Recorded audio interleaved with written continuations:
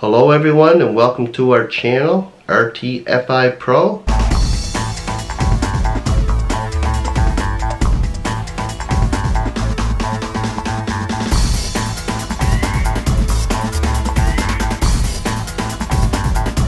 Today's topic that we will be discussing is the welding discontinuity, internal concavity.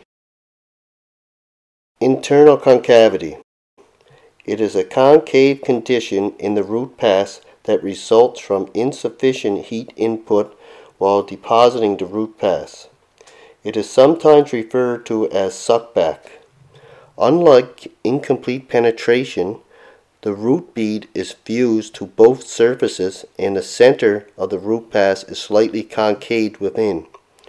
Unlike incomplete penetration, the root is fused with internal concavity. With most codes, the density must not be darker than the thinnest base metal.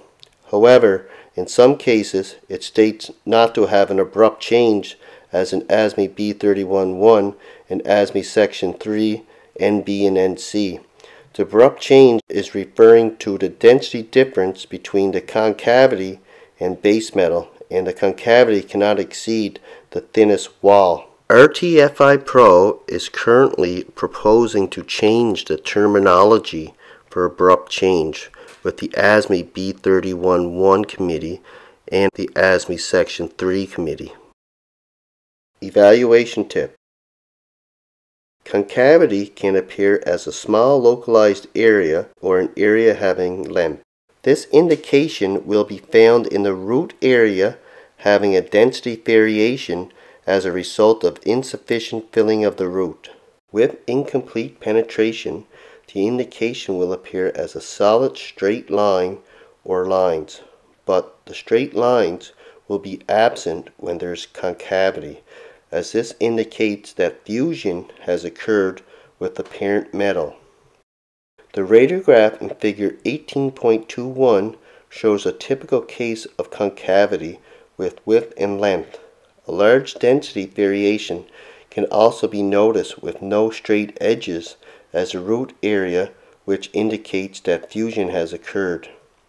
Figure 18.22 provides a half-moon version of concave root as the root concaved in a small localized area. The half-moon concavity is very similar in some instances to the half-moon burn-through. However, the burn-through will typically have more width and is often accompanied with internal undercut. Well folks, this concludes our topic for this week. If you like this video, give it a thumbs up and subscribe to our channel. Until next time, work safe and expand your knowledge for an increased reliability of inspection.